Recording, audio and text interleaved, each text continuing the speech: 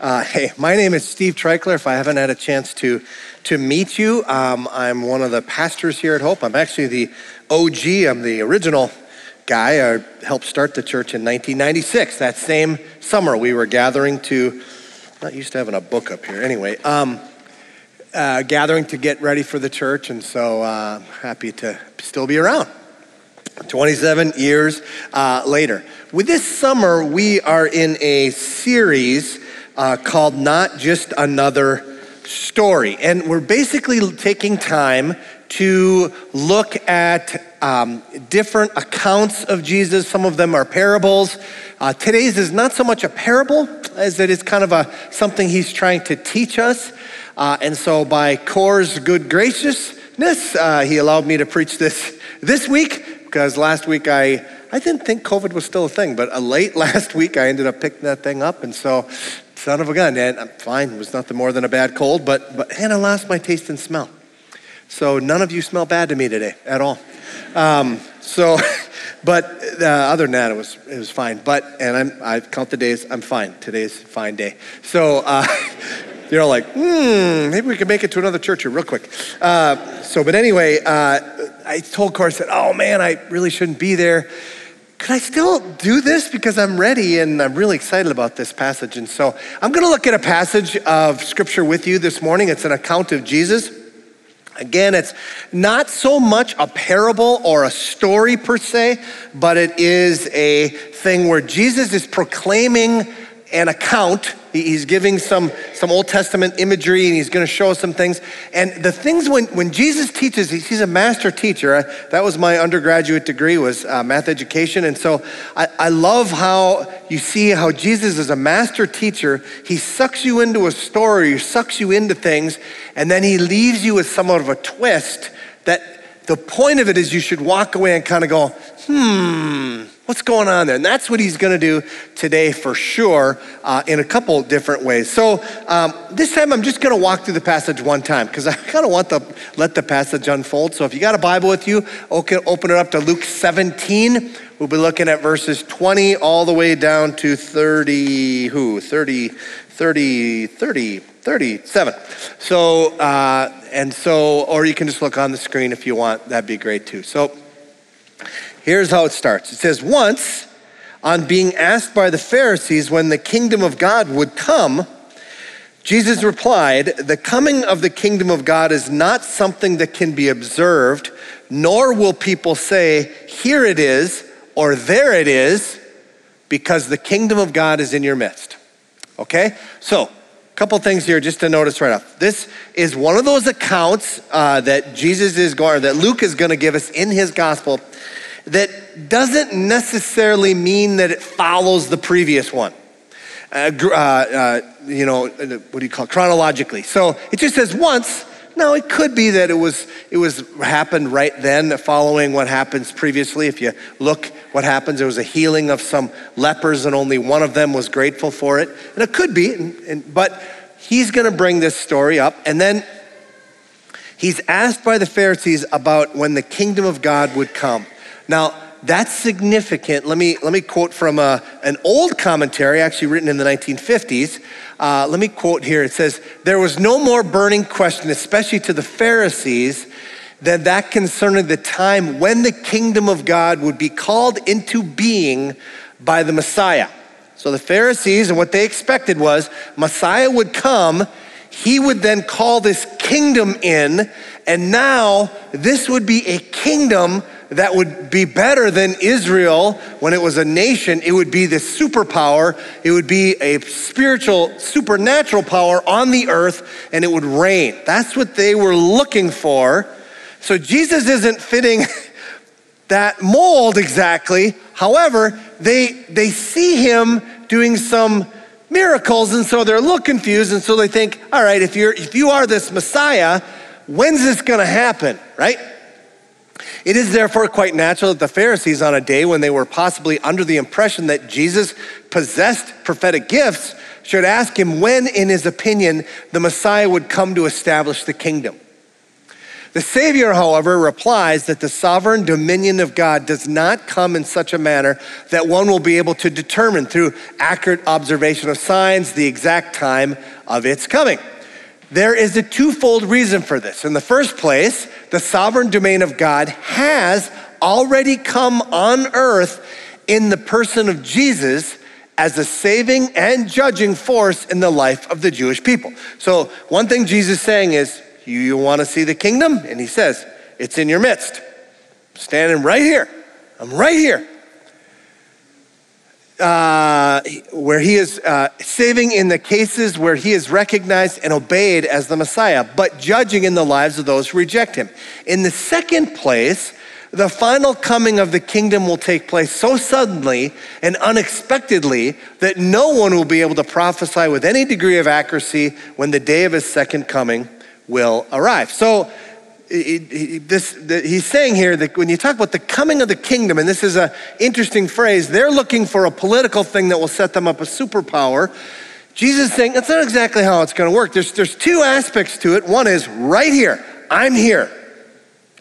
And there's this kingdom is expanding. We'll talk about that in just a second, what that is exactly. And secondly, something is going to take place that will usher in a further example of it, and it will be more manifested on the day when I come back, his second coming, the return of Christ, and ushers in this kingdom, but it's not gonna be the way they thought about it at all. Let me quote another guy on what the kingdom of God is, just a guy that I know. It's this. The kingdom of God is the rule and reign of God through the glad submission of the human heart to Jesus Christ. That's the kingdom of God. What's the kingdom of God on the earth? It's where people have given glad submission. They're not forced.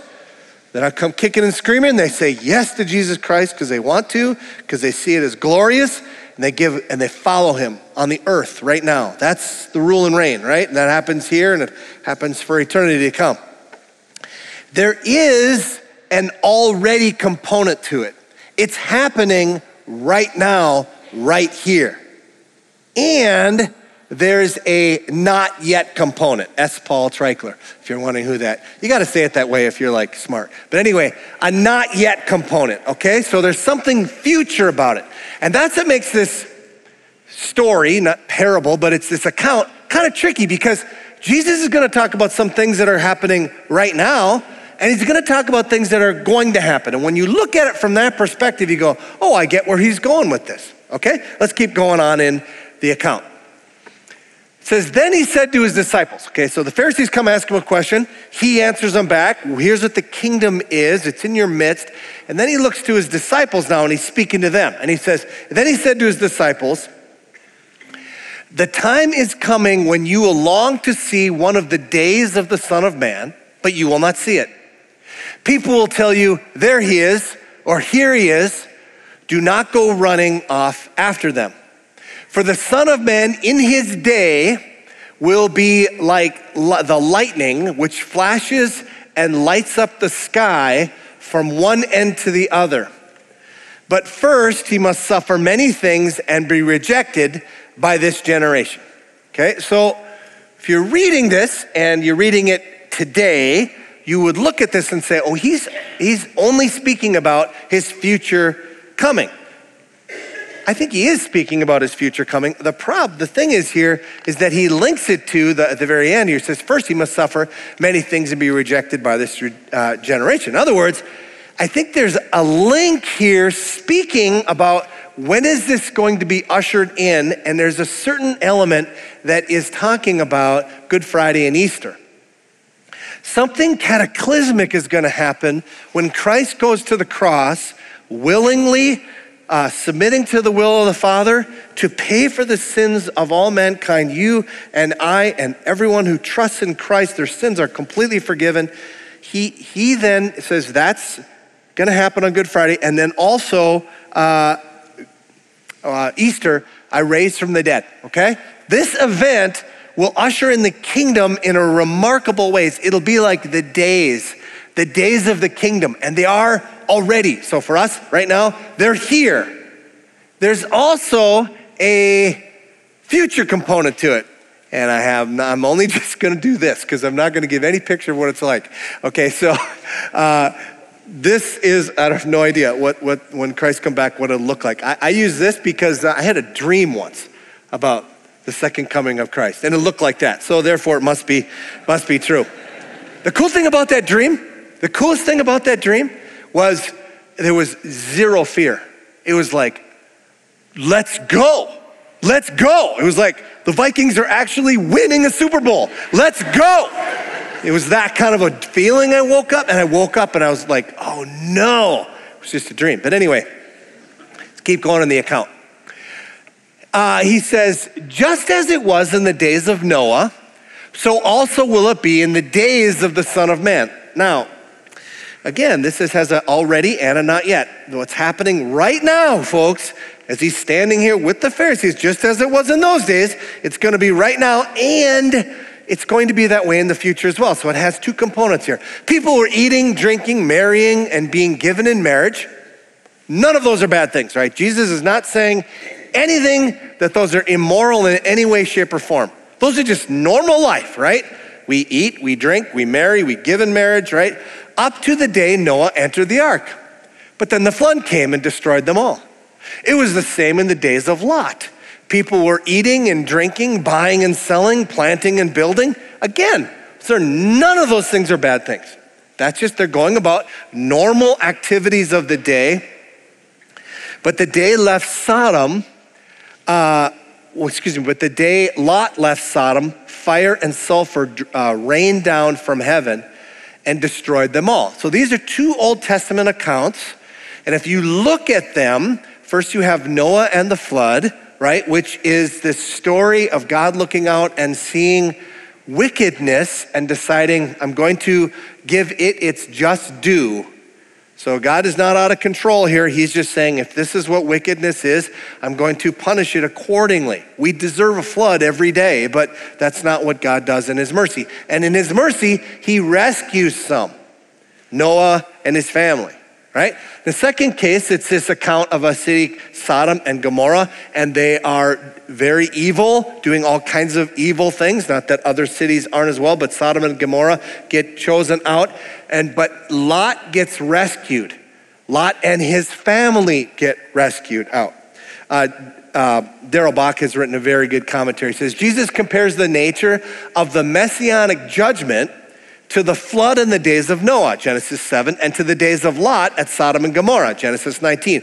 Two great periods of judgment against humanity. Just as they did then, people will engage in the affairs of life with little attention to God. In that day, people will eat, drink, marry, and be given in marriage, just as they did up to the day Noah got into the ark and the flood came. That was the end. Life stopped. Similarly, in the days of Lot, there was eating, drinking, buying, selling, planting, and building. But when Lot left Sodom, judgment came, and nothing of the formerly vibrant city was left. Both comparisons picture the absolute finality of God's judgment. The days of the Son of Man will be like those in ancient days of judgment. The idea that there's a second chance on the judgment day is a myth as far as the Bible's concerned. Okay, so we really want to hear this as Jesus is making a case right to the Pharisees who are asking, when is this kingdom coming? He's saying, it's here right now, and yet you're ignoring it. Similarly to the way the people of Noah ignored it, and similarly to the way all the people in this city that Lot was rescued from, they all ignored it. And that's what's happening right now, Pharisees. That's exactly what's happening. I'm standing right here, and you're not following me, right? And so that is one of the big points that Jesus is trying to make here. Now, gonna keep moving on. It will be just like this on the day the Son of Man is revealed. On that day, no one who is on the housetop with possessions inside should go down to get them. Likewise, no one in the field should go back for anything. Remember Lot's wife. We'll come back to that. Whoever tries to keep their life will lose it, and whoever loses their life will preserve it. I tell you, on that night, two people will be in one bed. One will be taken and the other left. Two women will be grinding grain together. One will be taken and the other left. Okay, So a lot has been said about these verses, and Jesus is comparing what's happening, what's going to happen on the day of the Son of Man. And again, there's an already component to it. That day is here right now, and right now, you're totally not listening, and so therefore you are as if you had not paid attention, right? So you're under this judgment if you don't come to the Savior. And the point of both of the Noah account and the Lot account is that judgment is coming, but God was doing a salvation thing. He was pulling some people out, and they were coming with. They were being rescued out of this, right? In Noah's case, what'd you have to do? You just had to get on the ark. In Lot's case, what'd you have to do? You just had to walk out of the city, right? And then he says, hey, remember Lot's wife. So Lot, if you're familiar with this passage at all, it's a very, I was gonna quote the whole thing, but there's no real point to it because it's very short. It just says, Lot's wife looks back to the city, and she turns into a pillar of salt, okay? So, and I know lots of like Morton, like a box of salt, or what was and the whole thing, but it basically is, when Lot's wife looks back, we'll look at this in just a second, she then gets the judgment that was happening to the city.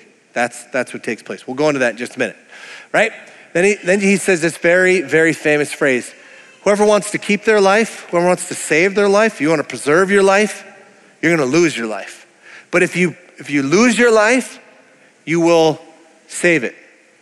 Lose your life, find it, keep your life, lose it, right? That's what Jesus is trying to get across. That's the main point that he's giving in this whole story, is that phrase right there. And then he gives this thing about two people being in a bed, and one will be taken and one will be left. And the other one says that two will be grinding grain together, one will be taken and the other left. And I'm telling you, if you want to have some fun, the commentaries are all over the place. Which one is good? Is it good to be taken, or is it good to be left, right? And so a lot of people think, no, one is taken for judgment, so it's a bad thing to be taken, right? Others thinking, no, this is talking about Christ coming in there, and they even think this may have something to do with like a rapture, that some people are gone and the other person's there, and it could be, I don't want to get into a fight about how the end times are going to work here. Here's the deal. Nobody really knows, and it really doesn't matter. Jesus is coming back, okay? We're all in agreement on that. He's coming back, and how it's going to happen, it's kind of like how the world was made. I'm not exactly sure. Jesus is in control. It's like, I look at it like a water slide. I get on the water slide and I'm going to come out the bottom, right? There's just it's going to happen. You can tell me what you believe. I believe this has a loop-de-loop. Okay, maybe it does, maybe it doesn't. Fine, that's great, but it's just gonna happen, okay? So maybe it's the rapture, but a lot of people have said, no, this idea of taken was more of taken for judgment. Could be that, but this whole idea of that, Christ is trying to say, this is gonna happen, you're just sleeping, you're out grinding grain, and this event takes place. And the idea here is, what you're getting from this is, are you living in that way? Are you looking for the kingdom, or are you just living this life? And so, go to Lot's wife.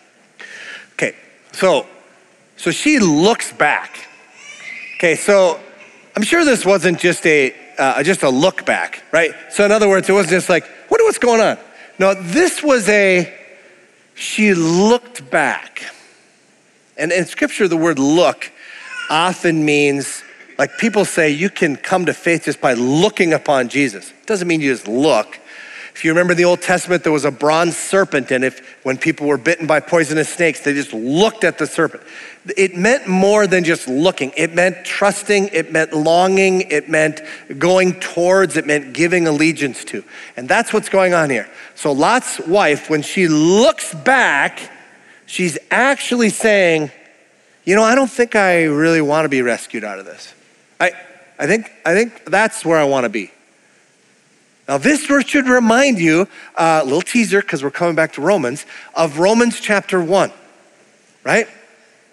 Romans chapter 1, it just speaks more generically about what human sin is, and it says they exchanged the truth of God for a lie and worshiped and served created things rather than the Creator, who is forever praised.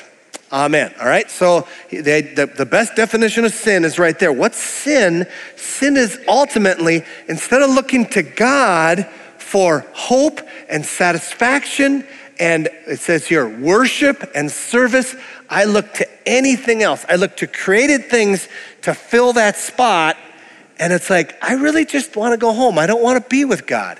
And then Romans 1 just goes on and says later that he gives them over to that. Okay, if that's what you want, go ahead. Lot's wife, she's not named other than Lot's wife, if that's what you want, fine, I'll give you what that city was going to get. And that was this punishment, right? So that's what takes place there. And that's what he's trying to get across here. All right, last part of our story for today. His disciples then ask him, where, Lord? And then Jesus says, where there is a dead body, there the vultures will gather. I wasn't able to be on the call. I was out of town for this when we do the sermon call with each other. And there was a lot of speculation on what does this passage mean, right? Where there is a dead body, there the vultures will gather. It's typical Jesus. It's a twist. It's like, what? Yep, think about it. I did. What? I'm still thinking about it, right? So let's just go to what a lot of people think maybe this is. So some people think that there's a dead body and Jesus is referring to himself. I'm going to die. And yet the vultures will gather. This will attract a crowd, and they will see that I died in my. It could be. Some people think that this is there's death. Death it talks about judgment, and so therefore these vultures will gather. They'll see it and all that. I think it could be. It could be all this stuff. I don't know. But let me just give you what I think is the simplest explanation. Just as the Pharisees had inquired when, so now the disciples inquire where. Where's this going to happen? This in spite of Jesus' instructions in verses 22 to 24, which basically says it's going to be like lightning. There he had informed them that the question of venue, where would it be, would be moot, since the revelation of the Son of Man at the end will be a manifestly public affair, seen everywhere and by everyone. Jesus' proverbial reply may be redundant, but in light of the disciples' slowness to understand, apparently, it is necessarily so. Just as the presence of carrion, a dead animal, is indicated by circling vultures, so will this presence at the end be clearly evident. I think that's the simplest way of looking at this. He's just saying, hey, it could have been a common phrase that they had used at that time. Hey, where there's a dead body, there'll be vultures. You will know where. Where is this going to happen?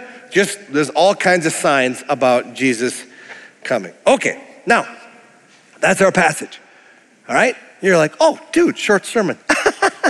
I'm not done. So, I'm not even close to done.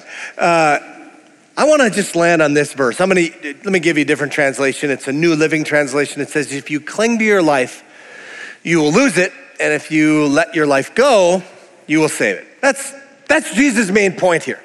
That's the point of this entire thing, even when it refers to the kingdom and what's happening in the kingdom and how it comes. Those are all interesting things, but at the end of the day, what Jesus is trying to communicate is, if you cling to your life, you'll lose it. And if you let your life go, you will save it. Now, I, for the last couple weeks, have been reading a book. This book right here, by a gentleman by the name of Mark Sayers. It's called A Non-Anxious Presence: How a Changing and Complex World will create a remnant of renewed Christian leaders. So it's written for pastors or leaders in the Christian community, and how are we supposed to lead in this age of anxiety, right? And he talks about a non-anxious presence, right?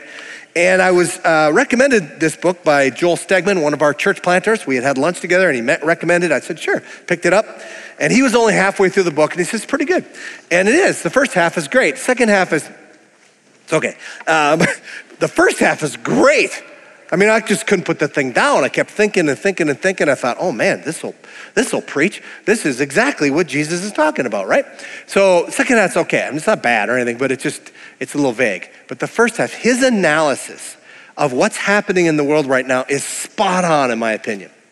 And the fun thing about him is he's an Australian, right? So he's an Australian looking at the world from an Aussie mindset, which is completely upside down, right? The world is not meant to be in the South, it's in the North. Everybody knows that. Look at a globe.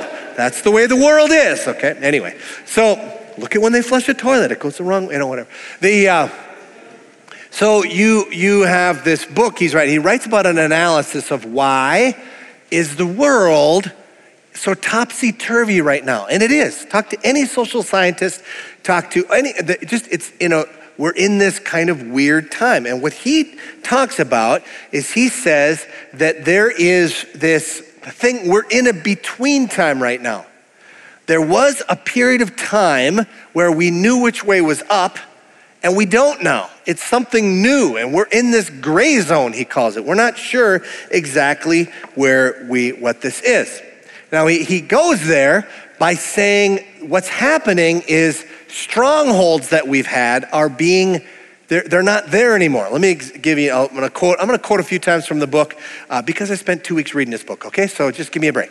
When anxious and concerned about our safety, stability, and security, we create strongholds.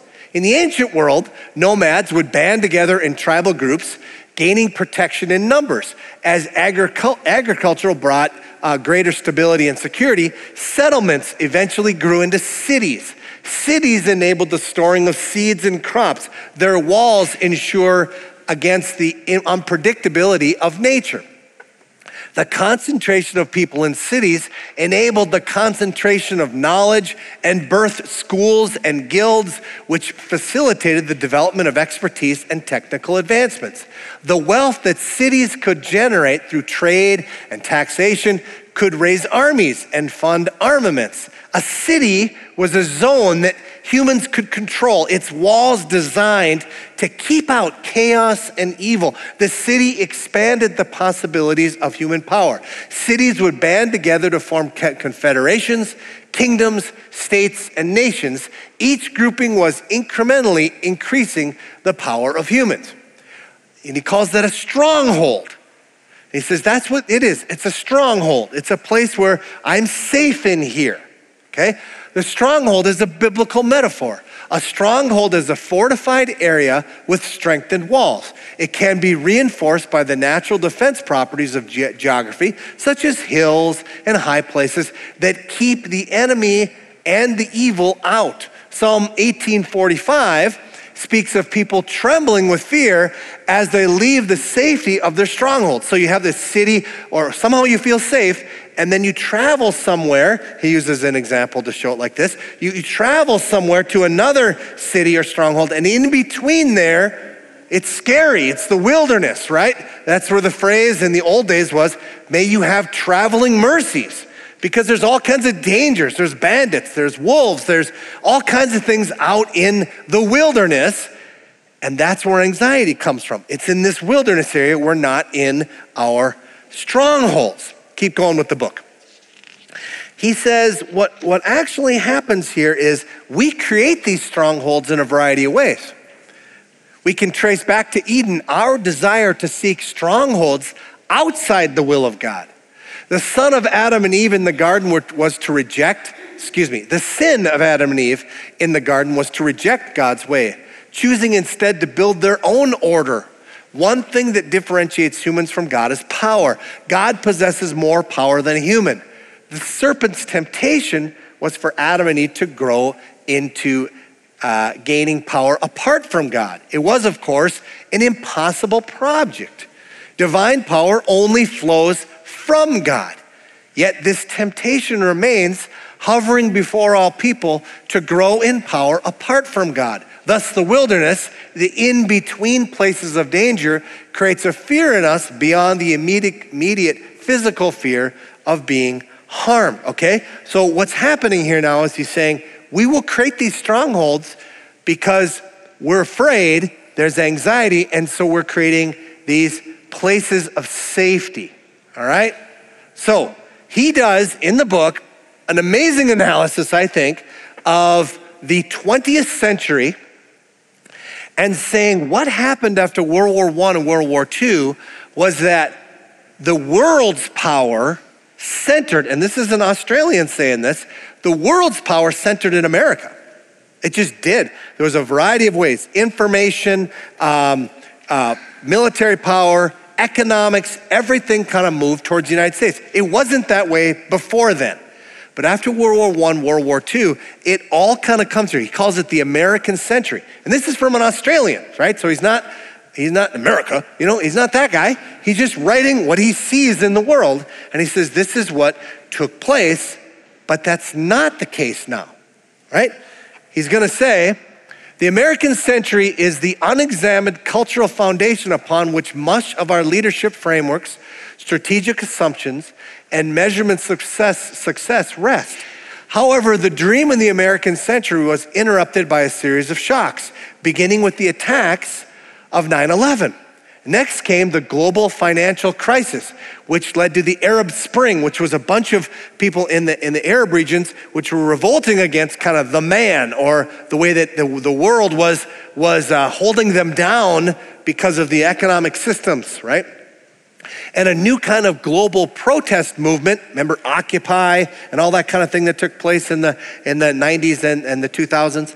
This reaction against the elite class of the globalized world reached the West in the rise of the anti-establishment and populist political backlash epitomized by Brexit.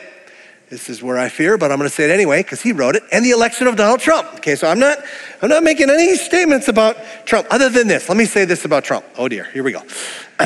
COR, C-O-R @hopecc.com, if you're wondering what my email is. We elected Trump primarily because he was an outsider. Okay, now we Indians, I didn't vote. I'm not saying that. I'm saying we did in 2016. It was the Jesse Ventura thing. It was the anti-establishment. It was sticking it to him, right? He was one of us, even though last time I checked my bank account, I ain't anywhere near like Donald Trump, but he drained the swamp, right? The whole idea was this backlash against some of this old system, which is fascinating. And maybe this is a statement, maybe I'm fearful here, but he talked about making America great again, but he actually was a candidate that was running to totally go against the way the powers that be. Okay, so that's all I'm gonna say. COR @hopecc.com if you're wondering. So I'm just saying this is a rise of something that is taking place, and it's true, man. It's totally true. The downside of social media and the internet became more apparent. Fake news, misinformation, and trolling became planetary problems. Power was diffusing and decentralized, moving away from the central strongholds that had shaped culture. And what his argument in the book is, he says, when you get the internet and you get globalization, it moves away from one place or one stronghold and it goes completely to decentralization. And decentralization does not look neat at all. It looks like this. You get some kid in his basement who makes a TikTok video that is viral and is having more influence than some of our elected public officials. It is the Wild West, right? That's the new world order, okay? Oh, everybody's kind of getting more anxious as I'm saying this, right? You are.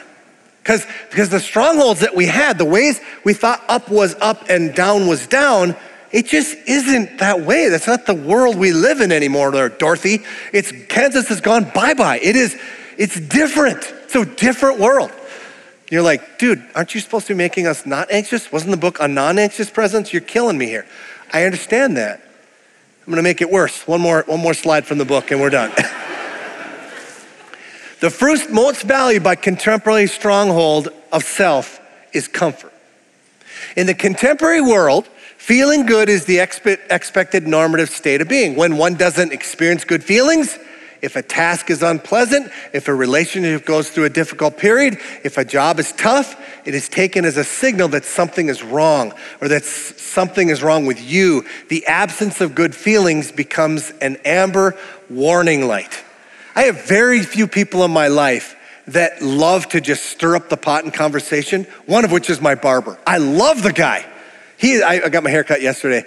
Pretty good, huh? So, and I always get my money's worth. I just sit down and say, make me look good. And he says, that's beyond my pay grade, but okay. But the idea here is he just loves to mix it up. There's a bunch of people waiting and he just asks me, he knows I'm a pastor. What are you preaching about tomorrow, pastor?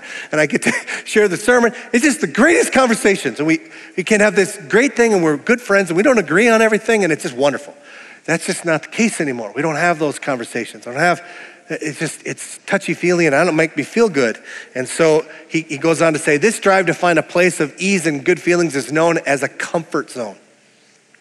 We create a kind of stronghold based on feeling comfortable, at ease, and unchallenged by external distractions, disruptions, and intrusions. Success is maintaining the emotional balance of the comfort zone. However, this approach to life is built on a religious assumption. Religious meaning I'm gonna give worship to it, not like a religion. Religious, like I'm gonna give worship. I have a worshipful assumption that the stronghold can deliver a type of environment that facilitates a life that feasts on the fruit of comfort. When I read that, I went, that's exactly what Jesus is talking about here. Exactly. That's the problem. There's nothing wrong with eating, drinking, marrying, and go buying and selling and all these kind of things. It's not the problem at all. The deal, when I stop and say, why are we so anxious right now? What's going on here? There we go. Why are we so anxious? I think a big part of that is because we've taken some of the strongholds of whatever they were, and they were making us comfortable. They were making us safe outside of God, because those things are diminishing, if not already crumbling, if not already gone, and now it's causing people to freak out. And what Jesus is saying, and I think it's a gift to the American church, saying, oh, was that your God? Because you're freaking out as if it was a God. I think it's actually a gift to us right now that we're able to say, whoa, if I have all these cultural anxieties, was I worshiping certain political things or a world in which pot wasn't legal or whatever? Was it? What's going on? Is Christ my life, or is American culture or the way I want to see things or a world order or whatever? What's my life here? And I think it's a gift to us, actually. I think it's a gift. He quotes in his book, a quote from the renowned theologian Henry Nouwen, when Nouwen says this. He says, we remain victims of our society and continue to be entangled in the illusions of the false self. Jesus entered into this furnace. There he was tempted with 3 compulsions of the world. And Jesus' temptations: 1, to be relevant, turn these stones into loaves. To be spectacular, throw yourselves down. And to be powerful, I'll give you all these kingdoms. Those are the 3 temptations that are written about, Matthew chapter 4. He says, there he affirmed God is the only source of his identity. He says, you must worship the Lord your God and serve him alone. Now, let's look at those 3 things. To be relevant, spectacular, and to have influence. Those are not bad things. But when those things, or anything else, become ultimate things, they become God things, and then they're idols. And that's why Jesus says, no, I was not here to do those things. I was here to follow the will of my Father, and therefore I'm worshiping and trusting him alone. When you make Christ your life, everything else becomes important, but not life. When you hang on to your life, and Christ is just kind of second place or not at all, then when those things are lost, you're completely in anxiety. You're completely thrown about. Let me show you an example of this. The Apostle Paul is teaching Timothy how to help people who are wealthy in this church that Timothy is pastoring in Ephesus. He says this: command those who are rich in this present world not to be arrogant, nor to put their hope in wealth, which is so uncertain, but to put their hope in God, who richly provides us with everything for our enjoyment. Command them to do good, to be rich in good deeds, to be generous and willing to share. And this is the way they will lay up treasure for themselves as the firm foundation for the coming age, so that they may take hold of the life that is truly life. Do You see what he's saying? He doesn't say, tell those rotten rich people they're terrible and they're rotten. No, he doesn't say, he says, hey man, you have a huge opportunity here. You have before you something that you could make as a stronghold. You could say, I'm gonna put my money, my bank account, that is my stronghold. That's my life. That's how I define myself. And the gospel comes along and says, you know what? It doesn't matter if you're rich or poor, educated, not educated. You get an opportunity here to make Jesus Christ your stronghold, and then everything else is just a resource. It's not a bad thing, it's just a resource. Command them to put their hope in God and to enjoy worldly things. That's fine. It's great to enjoy those things. Just don't make them God things. This happened to me big time in 2016 when Carol got diagnosed with cancer. And I remember thinking of all the worldly things in my life that I enjoy. I enjoy our marriage the best. I at least do. I don't know if you'd say that, but I do. And I remember thinking right after her diagnosis, and by the way, she had surgery and she's in remission, and she's the only one who knows she's cancer-free in our house. So, but in those days, weeks before that period of time, before we knew that she was going to be cancer-free, it made me think, Lord, is Carol my life? Is this marriage? Is that my life? And no, it's not. I mean,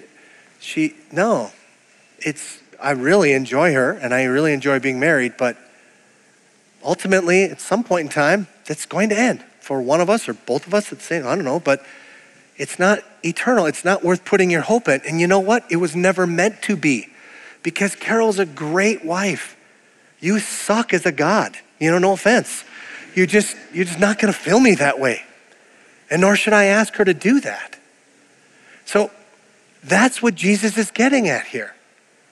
If you hang on to things like that, then God will ultimately say, go ahead, run with that. How's that gonna work for you? They're meant to be enjoyed. They're never meant to be worshiped. I'm meant to be worshiped. I'm meant to be followed. I am the Savior of the world. And these are the days of the Son of Man. He has been crucified and has risen again. He's ascended, and one day we'll come back, and we live right now in those days, right here, right now. And do we have glad submission of the human heart to Jesus Christ and what he's done? C.S. Lewis, it says it this way. He says, give up yourself and you will find your real self. Lose your life and you will save it. Submit to death of your ambition and favorite wishes every day, and death of your whole body in the end. Submit with every fiber of your being, and you will find eternal life. Keep back nothing. Nothing that you have not given away will really be yours. Nothing in you that has not died will ever be raised from the dead. Look for yourself, and you will find in the long run only hatred, loneliness, despair, rage, ruin, and decay. But look for Christ, and you'll find him. And with him, everything else thrown in. I used to look at this passage and say, it was like, oh man, you better be afraid now because judgment is coming. And so you better go to Jesus because judgment is coming and you don't want that. Right? So you better go to Jesus, even though I'm not sure I really want that either, but it's better than this, right? I follow Jesus just because I want to get out of hell free card, right? I don't want to go there. Okay, well that's 2% true. 98% of it is this. Jesus Christ is actually life-giving. He's like the most joyful thing ever. He's the thing in the midst of any storm you could say, well, at least that's I got to hang on to. My mama used to always say, if you lose everything, but you still got God, you got everything. Lose your life and you find it. Hang on to your life and you lose it. Just nothing but anxiety driving. So we're gonna close and I'll invite the worship team up, and I want you to think of a couple things. Do you see following Jesus like a chore or like life, really giving life? And is Jesus your stronghold, your comfort zone of all comfort zones? Is Jesus that place? Or do you constantly want to put something else in there? And I think that's exactly what Christ is talking about. We're going to now close our service with a couple of songs, and it's an opportunity to respond. And here's how we're going to respond today. We're gonna, you'll stand in just a moment, we'll sing some songs. The songs are like prayers. But then we're gonna take communion. And I want you to do something special. This table is open for anyone who's made Jesus Christ their stronghold. I don't care if that's just happened 2.5 minutes ago or happened 2.5 years ago. Doesn't matter, longer. This table and the tables in the back, they're open for anyone who makes Jesus Christ your stronghold. And yet other things creep in and they constantly want to be that stronghold. And here's what I want you to do. As you stand to sing and as you get out of your chair, I want you to think about, I am now leaving all of my life, all of my things that I have clung on to, all the things that are created for my enjoyment and joy that I maybe have slipped a little bit into the worship category. I am now leaving them in my pew. And I'm going to walk to Jesus. Jesus, you are my life. You're making a declaration. You're drawing a line in the sand. Today, I'm coming to Jesus and he is my life. Let's pray together.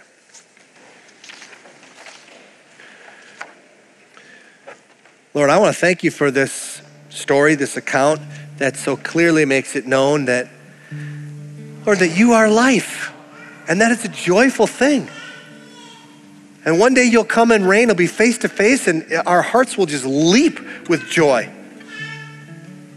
So God, I pray for everyone in this room. I pray for every single person in this room. I know myself, even walking through this book the last couple of weeks, have even identified some areas that I feel like, yeah, those have become strongholds. Those have become comfort zones. Those have become things that I don't want to give up for you. And I want to thank you, Lord, that you just reminded me, it's nothing to give up because of what I gain in Christ and to make that.